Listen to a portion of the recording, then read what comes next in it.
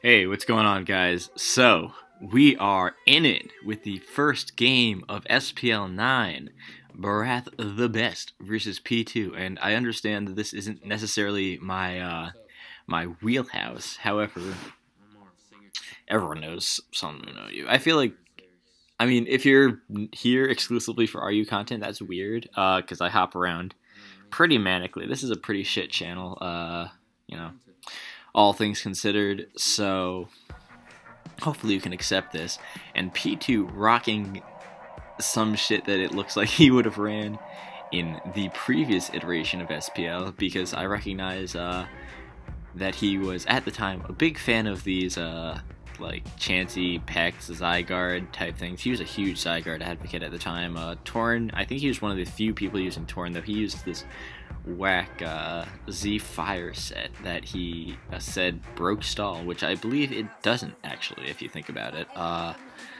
So very interesting there, whereas Barath the Best, pretty hot player right now. He's going undefeated in his past, I believe, 2 iterations of Team Tour's World Cup and Snake Draft, respectively.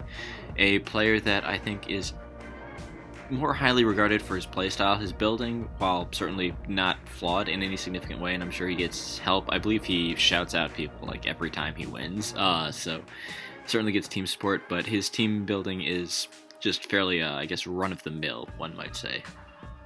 But looking at it, we're going to see a nice Pex exchange. We're going to see a lot of Pex on Pex, which I think is a trend that people should start exploiting a little bit more. I think that you know, as I'm sure you're aware, are a big fan of like those sneak trapping types, you know, the block Pokemon, and I think that, you know, if someone would be able to really hone in on that and focus on that, it would be fucking dope. But I digress. I'm saying that because Pex gets knockoff now, so even like something like a Latios pivot is kind of a little less of an option. Though we could be seeing Mega Latios, a Pokemon that picked up around the end game of the last Snake Draft. I know that the ABRs, specifically Omfuga, was a pretty big advocate of the mixed Latios at Psychic DM Earthquake. We might be seeing a slightly different variant here, just because that variant had, you know, that really reliable Magnezone with which to remove stuff like Ferrothorn that sit on that, but, you know, just something to consider, though it could always be DD Tyranitar. I think I feel like it needs the immediate breaking power of Band, though, to really substantiate games. But, you know, outside the Teamon, we're looking at a pretty interesting matchup. I think this Chansey is going to be a little bit of a problem. The main thing, of course, being that it invites, to an extent, Tyranitar almost for free. Obviously, you can throw Toxic and, you know, put a bit of a timer on that, but P2 has no crunch resist. And going into something like an Impish Scizor, which I would expect it to be given the team, we see that kind of Pokemon being really susceptible to getting defense dropped, you know, those kind of roost cycles. Obviously, it can sort of threaten a T-Tar, but a lot of the time it'll just, you know, play aggressively because it's going to be Defog, or it might not be Defog. It could be SD on a team like this, because I forget that Torn now also gets Defog itself. But Hard Switch Zygarde, I would be anticipating... You had to be anticipating Bell on the Chansey on a team like this. It's kind of hard to stash, but like realistically, if you're going to make a play like that, rather than, you know, conservatively trying to wither away at it, you know, go to your own Pex, scald it, knock off it, the whole 9 yards, you're probably not really that worried about getting the poison. And that is a Banded Zygarde. We haven't seen Banded Zygarde in quite some time, but that is some pretty darn solid damage. Or alternatively, that is just some really interesting, like, ADA boosting Zygarde and a offensive Landorus. I suppose that we can't, like, totally knock that out because probably Stealth Rocking Jirachi. I mean, obviously there's a chance of it being like a sub-variant, which would be mildly threatening. You know, it would have to fish for burns on Pex, but it really has the liberty to do that because Skull doesn't break sub, anything like that. But as far as all that goes, I think that P2 has exhibited himself to be in a somewhat more controlling position in a game like this because his Zygarde responses are few and far between. The fact that his Landorus, his initial switch, took 39, in fact, dying after this next Stealth Rock switch, and if that is, in fact, a standard roll. Ooh, like I said there, that is the sneaking in the Tyranitar there. Does it with a lot more tact. I appreciate that play, and now he gets his free-ass crunch. Again, we're anticipating a banded variant here, more so than anything else, and, I mean, depending on how he's EV'd his Scizor, it can potentially both come in and roost safely. You need to run a little bit more speed on that just to, you know, ensure that you aren't getting crept. But, oh, he's going for the edge too. Okay, so that is a bold Pex and a... Oh, we're really anticipating bold Pex standard T-Tar. Otherwise, you know, if it's a Scarf Tar and that's Calm Pex, that's a wonderful bluff. Doesn't really seem to make sense on this team. I don't know why you'd run Scarf Tar on a team like this ever, so interesting. Oh, that's a rough crit. That is a really nasty crit for P2 because, again, the Zygarde just tears him up, and having that extra HP to, you know, sneak in and not get it ruined by toxic damage. Oh, we got a disconnect. Hopefully that's, yeah. Nope, cool, okay. Good. Oh wow, he really didn't have a lot of time even starting in. I didn't recognize how much. Alright, but, yeah, I don't know how I feel about edging there, honestly. Unless he was like, oh yeah, this is absolutely bold max Pex. It just... I mean, maybe he was anticipating the Ditto, but I don't feel like you bring in Ditto there no matter what. Because, you know... yeah, I mean, I guess I thought his angle was he predicted the Ditto to come in on the resisted Crunch. But, yeah, if that's bold Pex, well, I think Crunch is the play, is, I guess, the short of it.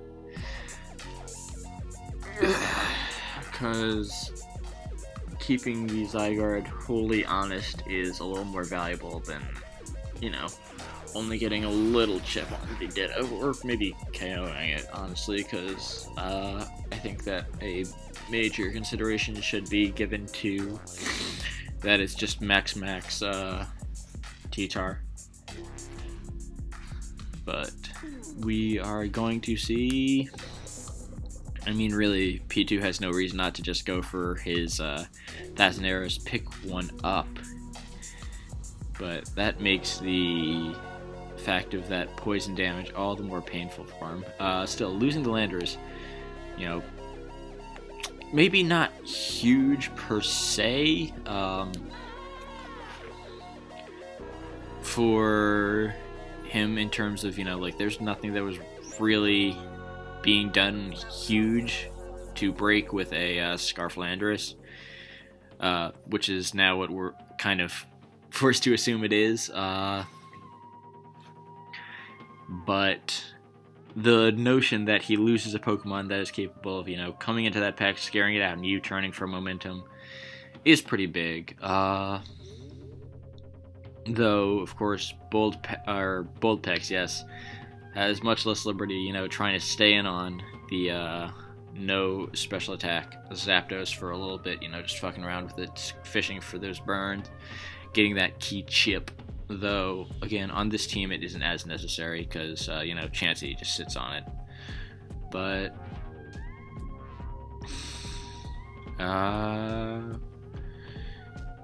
yeah, I don't see P2 sacking this because, you know, yeah, just trying to sneak this in on Jirachi, which I'm assuming to be Stealth Rock by this point in the game, or Pex, and just picking another KO up is really nice for him, as well as, you know, just the general notion of death fodder should the game come down to that, and, you know, T-Tar sneaks in for free.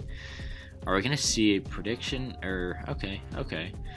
So he is in fact the Mega Latios, as predicted. I think there is a reasonable shot that this is HP Fire. I think Chansey double is prudent. Yes, there it is. Nice playing from P2. He's really, you know, keeping his game nice and tight. What we could see here is a doubled Scizor, I think would be really nifty. Trying to, you know, sneak it in there, but nope. Okay, we're just seeing the, as anticipated, a bulky Jirachi 24, showing that it is max HP, and I would imagine, again, that this is just a Spadef variant. Goes for the Iron Head.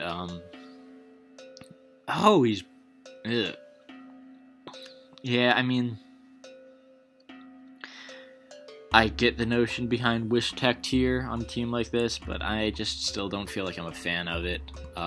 That's fine though. Goes for the risk-free Hurricane. You know, you can occasionally just throw that, trying to fish a little bit, but I think at this point you just kind of call it quits. You don't want your Torn getting burned at this point in the game. That ship would accrue real fast. He's, even toxic, though I think that he, after that recover, was not going to risk. So I'd rather have just gone for the Scald broadly. All the same though, here is that Pex on Pex exchange that I was alluding to before, because really, what does either team want to switch into Pex if not their own Pex? There's, you know, Latios, which, it's there, but I don't know. He's going for the Scald. Does he get the burn right away? He does not. And are we going to see a T-Tar double? That would be sick. And especially on a team like this where you can't, again, the Pex is shown to be heavily physically defensive to the point where it can't, you know, do any cheese shit and just try to stay in here when you technically don't risk dying to anything bar a crit. You know, Scald again. So I'm not sure what we're going to see here, but the prudent play, I think, is just Psychicking to condition. Rather than just making the double immediately. I don't think that Barath has any huge reason to. Obviously, though, that means that it would just be all that more, you know, aggressive and unexpected of a play to make. So, take it that what you will, but I think that, you know, just going for that safe Psychic is the move at this point in the game if you really just want to play it safe. P2 really thinking about it, though, because, you know, obviously, if he manages to sneak in the T-Tar on the Chansey again, that'll be fucking brutal. And I say that in part knowing that BKC is also narrating this very game, and fuck him. So,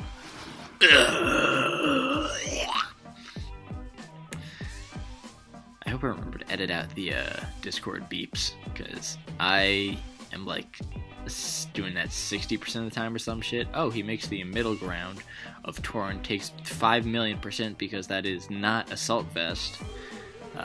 It is Default, which I was touching upon earlier, and I thought was a little bit more substantive with SD Scizor, which, you know, I don't care for Default Scizor. I understand it's an necessity on certain things, and obviously, you know, it's like sturdy as fuck, but it technically just like doesn't beat any hazard control, so it's just a weird situation where it's not that great in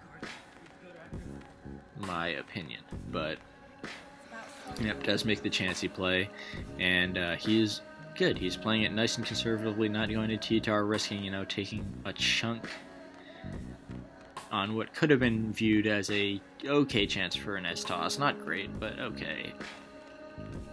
Ugh.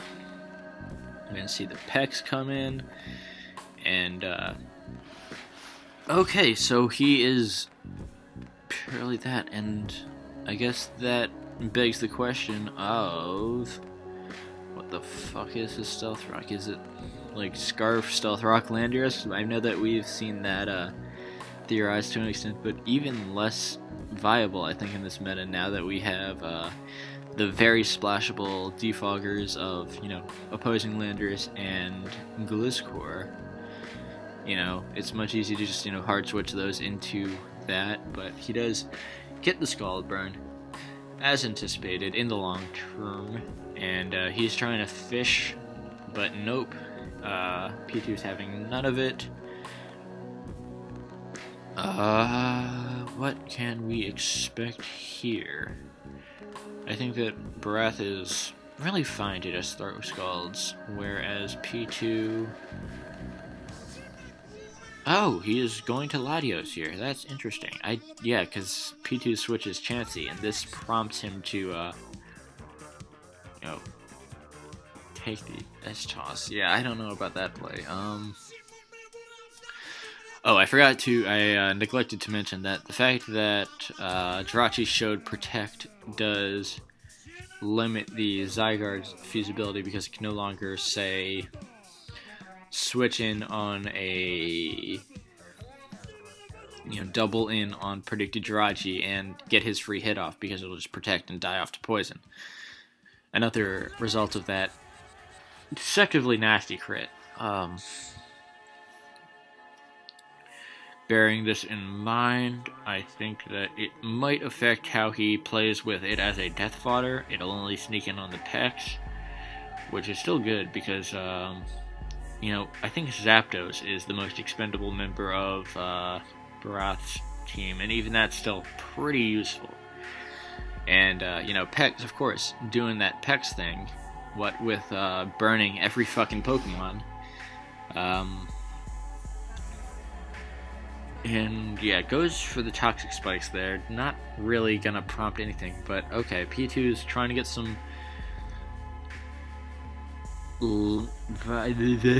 can't talk, some value out of his own Ditto, knowing that this matchup kinda really doesn't do much for it. Ditto's a really interesting Pokemon for just how hit and miss it can be in games. You know, against an offense it can be absolutely brutal because it just like stifles every setup in a fairly meaningful way.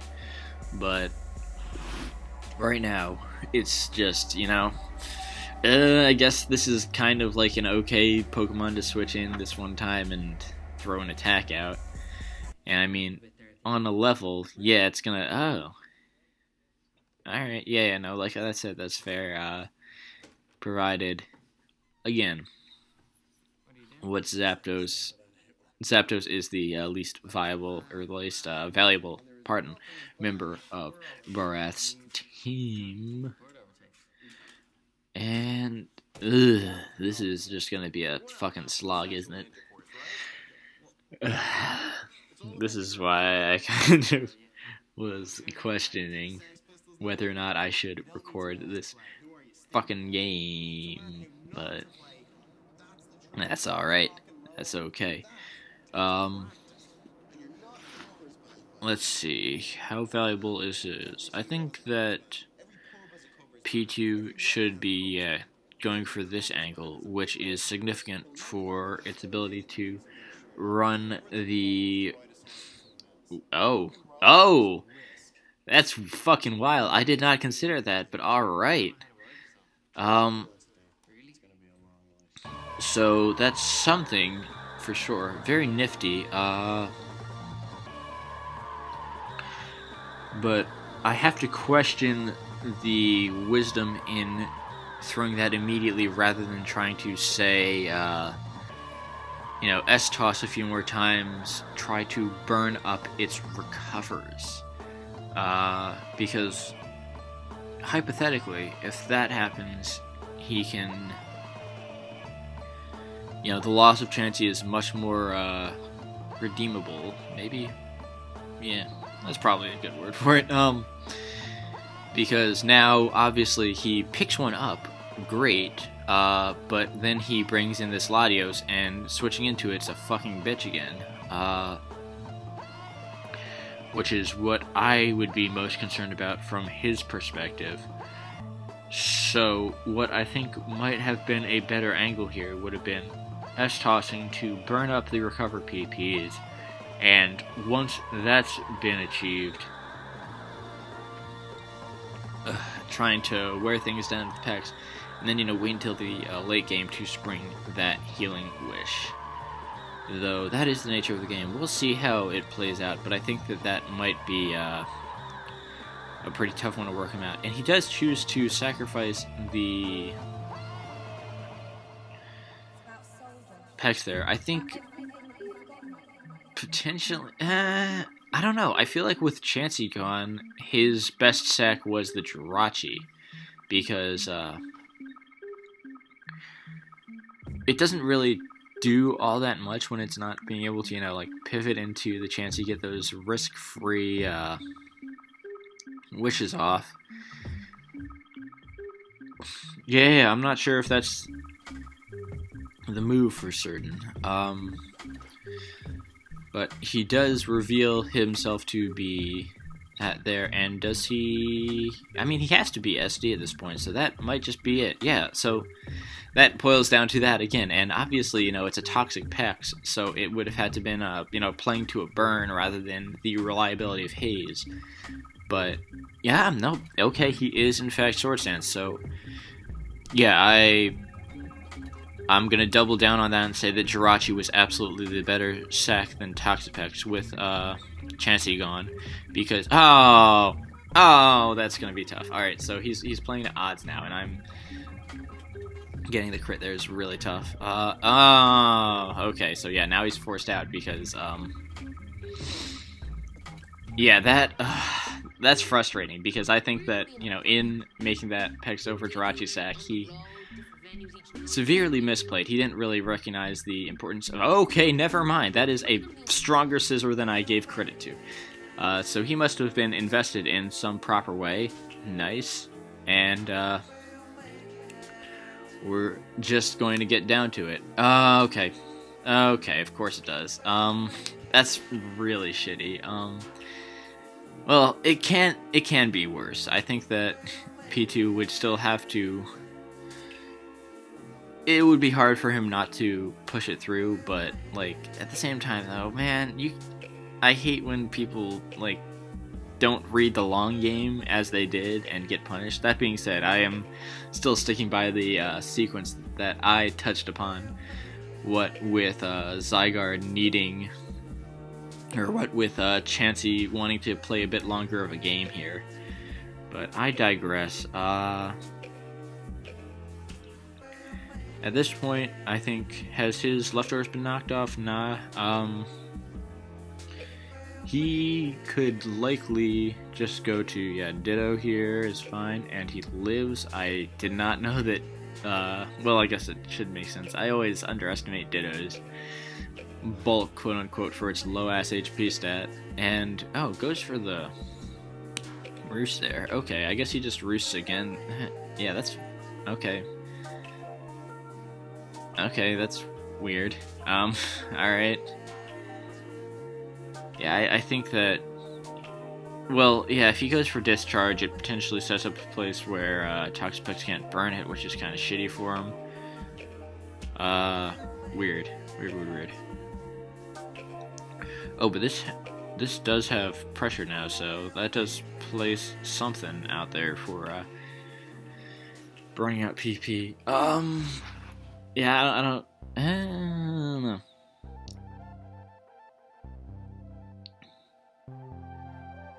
Wait, what's he doing? Yeah, why would he not... What? Yeah, I don't know what he's doing right now.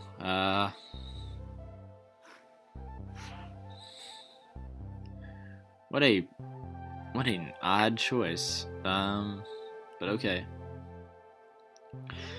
Okay, so I recognize what P2 is doing, but I don't understand what Bareth is doing right now. I guess he's just playing off the fact that it will be tentative to hard switch the Zygarde in, but I think it might be valuable for P2 just to knock here. Yeah, because at this point, what's Torn doing if not trying to knock off one of the leftovers, and Jirachi being the least valuable? So in this, you know, exchange, oh, is he just cutting the bullshit, trying? Well, yeah, I mean, if he doesn't crit, then yeah, he just wins the game because P2 sits on this. So that is a really interesting game. I think that, you know, those two misplays, P2's being a lot less, I guess,